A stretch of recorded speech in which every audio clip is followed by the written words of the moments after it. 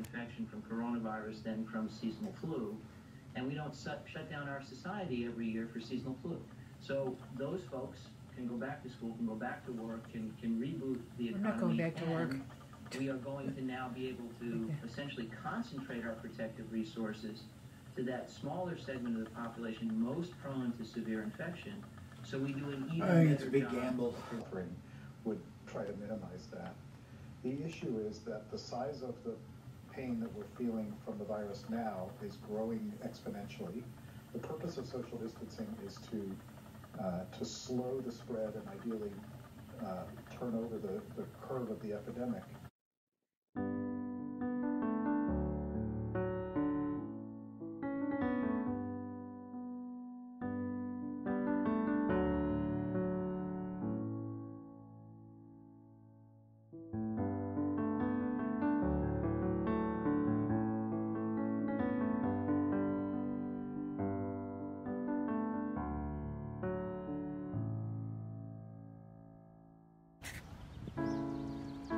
Cute. Are you cute? You happy to be outside on a beautiful day? Gorgeous.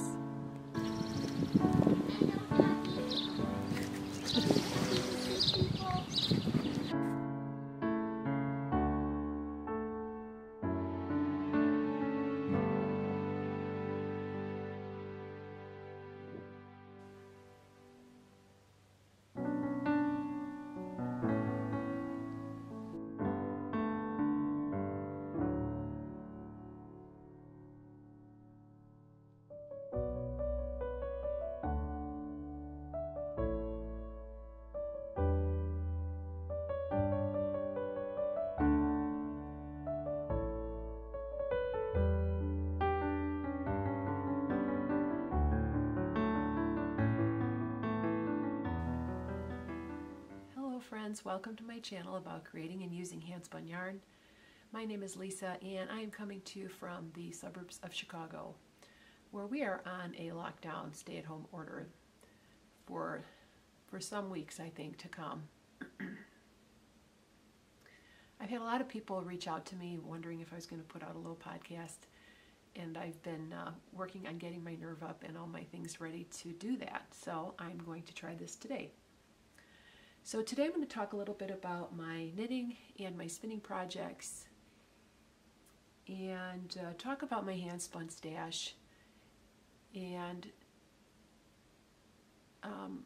I wanted to know if you were interested in a tour of some of my handspun. I have quite a bit of handspun, mostly in Aran weight to chunky weight, and I'm thinking that I should finally start using it, possibly putting it into some larger project. So if you're interested in a tour of my handspun, please make a comment below, and I will put together a little video giving you a tour. I have quite a bit, so I hope you guys are well as can be expected. And if you're working outside of the home right now, I give you every. I admire you so much. I'm doing my part by sticking around at home, which isn't really a hardship for me. I have long extended periods of time off in the summer. I'm a school teacher where I engage in a lot of fleece washing and spinning and knitting, and working outside, and it's not a hardship for me. I don't need a lot of social interactions with people. I have a pretty busy career during the school year, and I appreciate the quiet, but this is very, very strange and scary. It's a scary time for a lot of us. I'd be lying if I didn't say that I didn't have anxiety and fears about what's going on. But you just have to have faith and keep as healthy as possible. I hope you're doing the same. And I hope to put some more videos out, since I have some time on my hands just to chit-chat, just to maybe sit and knit or knit and spin. I have a little chat with spinning or knitting. And I really enjoy watching other people spin and knit and just talk about what they're doing. So I'm working on that as well. All right, so today I'm going to talk about my whips. I've got one finished object to show you. I'm going to talk about my in-progress spinning, and then a couple of the finished spins that I have. All right, so I'm going to talk about finished objects first. The first thing I finished was this cowl. it obviously needs blocking and the ends trimmed off. This is Across the Heath. And it was a little free pamphlet I got at my local yarn shop when I purchased the yarn. The yarn is Malabrigo, machine washable, kettle dyed, mecha, right here. I had just finished one of these for my sister. It was her birthday, and her adult daughter who lives with her asked me if I would make her one too, and it is her birthday today, so I finished this for Angie.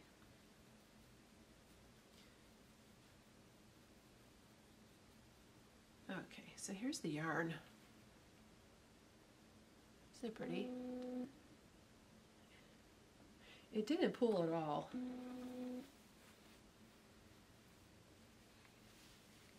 I'll try it on for you. It's not my colors, but I think that she's going to really like it. So I don't know if of course I can't visit with her right now, so I'm going to have to send it to her maybe in the mail.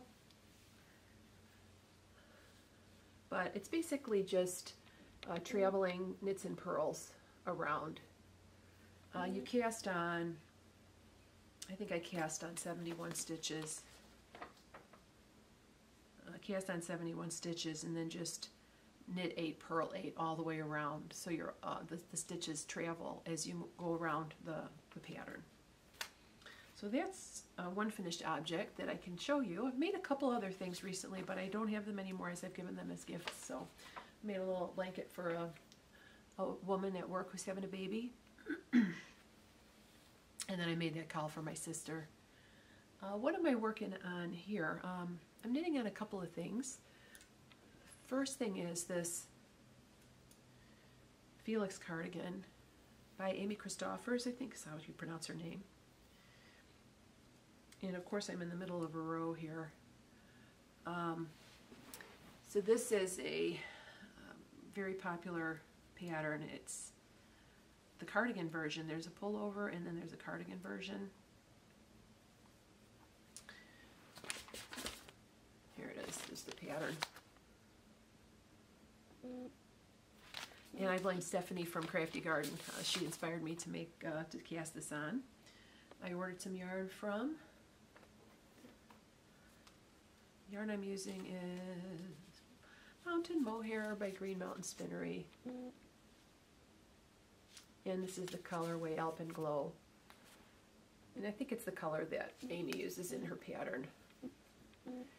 It's a 30% yearling mohair and 70% wool. And it really makes a beautiful fabric. Let me show you what the fabric looks like. You can see that's a true representation of this beautiful purple color, but it also has the shades of white and blue, and I think it's dyed in the wool and then spun, so it's just a really, really beautiful yarn. What can I say about this? I am knitting the second size. I'm knitting it as per pattern. It is a back and forth cardigan with a lace detail around the sleeves. If you search Felix sweater or Felix cardigan on Instagram, you'll see all kinds of beautiful examples of this. And I did try it on yesterday, and it is going to fit me, I think, quite nicely. So I was a little worried. I didn't want to make it too big, but I didn't want to make it obviously too small either. So let me show you how far I've gotten so far. Isn't that pretty? So it's got this pretty lace detail here.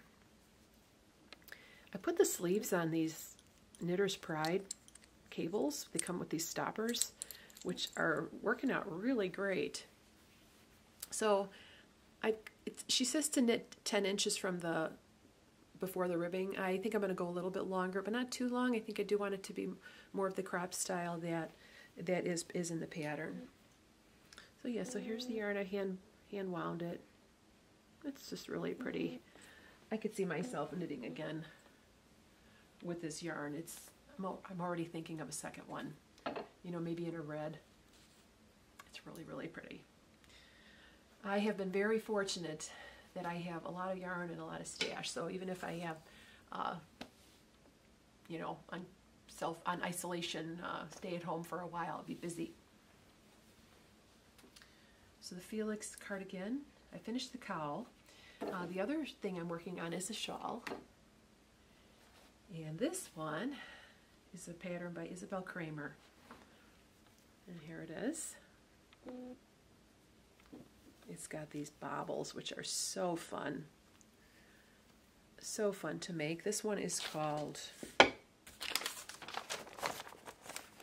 the Violetta shawl, the asymmetrical shawl. It was written for it on alpaca yarn. And I am using Deep, Deep Stash. This is, it's called Angel Kiss. And it's this beautiful, soft, pink coral shade, I think. It does not have a color. Oh, it's called Rose, appropriately. It's so pretty. I bought this up in a little yarn shop in Eagle River, Wisconsin, probably 5 or 6 years ago. And it's been in my stash. It's a worsted weight yarn. It's pretty. It's got a beautiful halo. Let's see, trying not to lose any of the stitches here. But it's getting really big.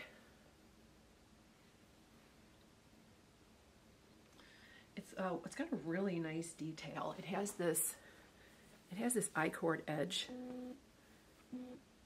Is that the side with I-cord edge? Yeah. It's got this I-cord edge, which I think looks just really nifty, really nice and neat. It does shed a little bit, but I think, especially when I'm knitting, when wearing black, when I wear black, it sheds a little bit. But I think once it gets blocked and washed, but it's pretty. The baubles took a little bit of work, but they're so fun. The tactile nature of these baubles, just really a lot of fun. So yeah, that's the Violetta shawl, asymmetric shawl. I think I'm knitting it on the, let's see, I think she recommends a size 4 needle, but I went larger. I think this is a 7. These needles here, actually these needles are Holtz and Stein needles. They're like a rosewood or something. I think they're size 7. Let me see. Look what I got from, I got this from Patricia some time ago. I sent her a little order. It's a gauge. Let me see what size this is. Yeah, it's 7. So yeah. All right, spinning. So I am spinning 3 different shades of wool here from Psalm 23 Farm. Aren't these pretty? These are from Laura Matthews Berry. She lives in Wisconsin. She's a shepherd. I had met Laura at Wisconsin Sheep and Wool, gosh, a long time ago, and I have purchased some fleeces from her. And I bought, she sells these 8-ounce bumps of fiber for very reasonably priced, about $20 for 8 ounces, which is a really, really good price, especially for these colors. This is called Lilac Ice. This is called Mango Passion. And this one's called Magic Carpet. This is the one that I dug out of my stash. And despite it being in my stash, it's spinning up pretty nicely. So I started spinning it on a support spindle that I just bought. And I'll show you what this looks like here. This is beautiful. Here's the bowl. This is the surface that you use.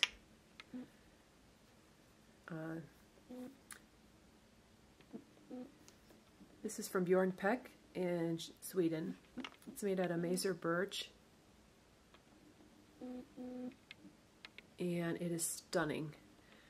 I had contacted Bjorn, gosh, many months ago, because I saw Josefin Waltin talk about these spindles on one of her little podcasts. She's a spinning teacher, and I contacted him, and I never heard from him.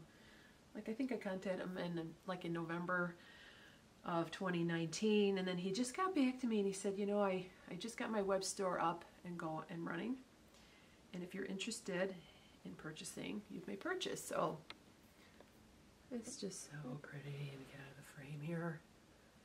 It's beautiful workmanship. It spins beautifully. So I'm spinning this magic carpet. Colors here.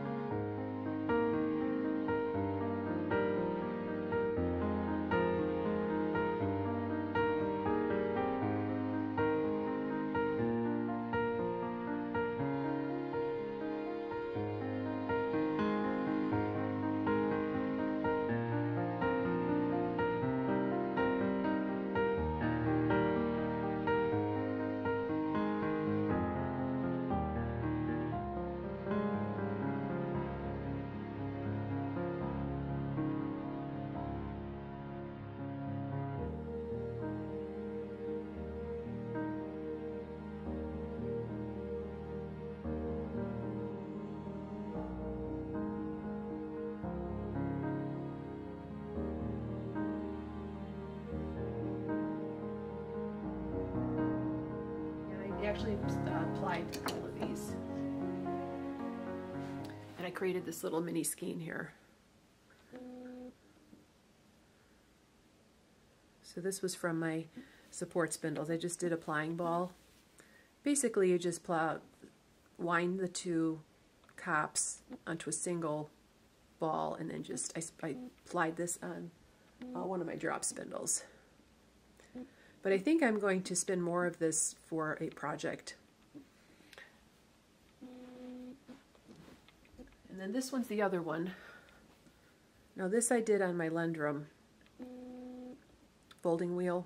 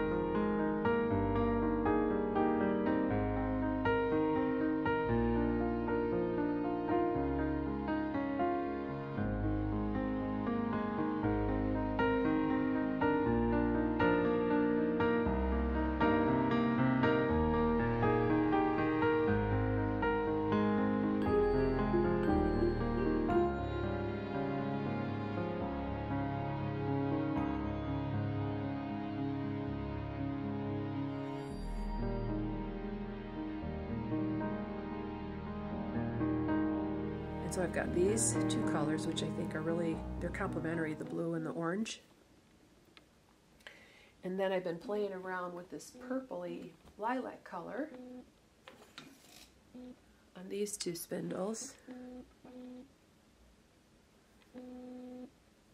Right here. And I think I'm going to finish spinning these two and make a little sample, but then I think I am going to go back to my wheel because I just don't, I want to get some yardage pretty quickly. So here's the sample for that purple.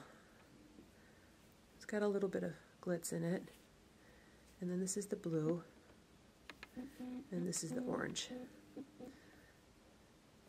So I'm thinking of a simple asymmetrical shawl. I found a free pattern on Ravelry. It's called Winter's Dream or something. I'll post a link down below if you're interested. It's just basically a garter and some eyelet rows. And I might just kind of fade in the colors back and forth. And so that's kind of what I've got on the agenda for those three colors. I was thinking I could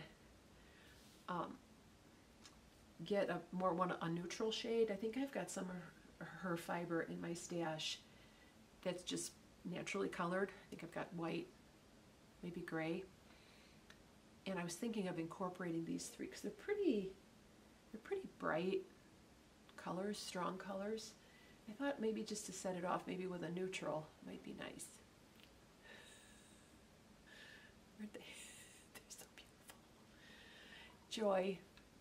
This stuff gives me so much joy and so much comfort. And I'm so grateful that I have this to be inspired and to think about. What have you been up to lately? Have you been crafting? I know I'm seeing a lot of people post videos on Instagram and YouTube. I think people have time and they're just trying to reach out. Maybe they're feeling a little lonesome, and which I totally understand. You know, kind of being stuck in the house and you're not supposed to socialize or anything.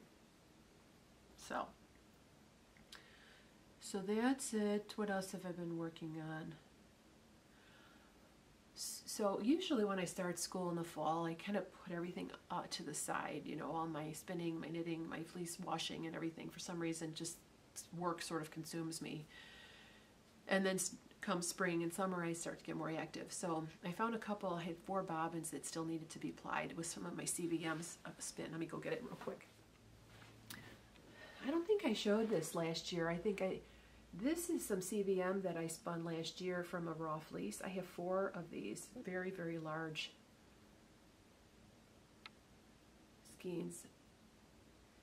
And I would say sport weight, probably. Yeah.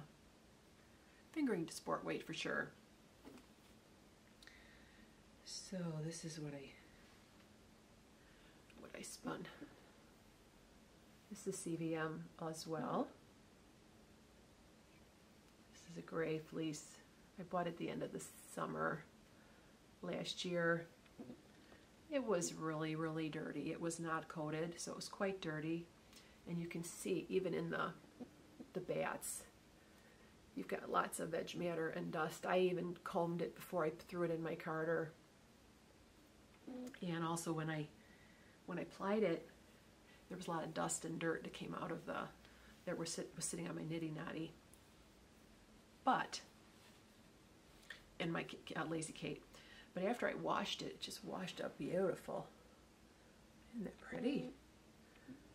So yeah, well worth it, but I have to say it's a very, very dirty fleece, very dirty and dusty, so I'm probably not going to be prepping that in the house anytime soon.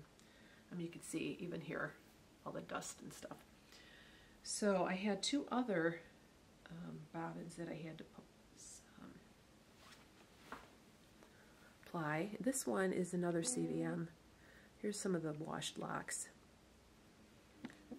So pretty. So beautiful. This is very, very fine. Very, very soft. And I applied this. This is, I would say, more fingering weight. Isn't that pretty? Really beautiful. I did 2 different skeins.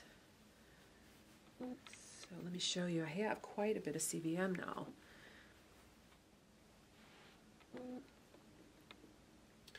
So I have these, I have four of the brown. It's a very, very dark brown.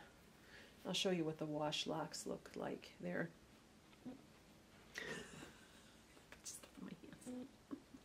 Oh my goodness. I know I'm talking a little quietly. My 17-year-old son's upstairs sleeping and I don't want to wake him up. Here's the lock there. Very strong. So I have these. What do you think, you guys?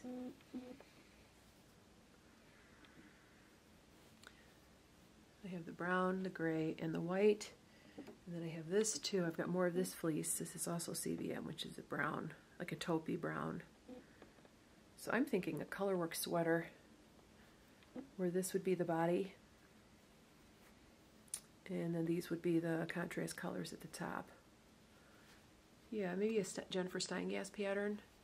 I just worried about gauge, but you know, who cares, right? The other thing I was thinking I could do is make a blanket, but I have a lot of shawls and blankets, and I think a sweater would be really nice. So yeah, so that's all I wanted to talk about today. Just to give you an update on what I've been working on. Just been doing some spindle spinning. I'm pulling out my Turkish spindles again. Here's another. I'm so professional. Here's another one. This is from Enid Ashcroft.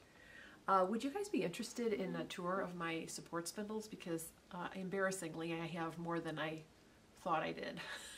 I laid them all out the other day, and then I found like another one in another room. And I don't even support spindle that much, but I'm getting more proficient at it. But are you interested in that? Because I know I did a video on Turkish spindles, and people really seem to enjoy that, just the different makers.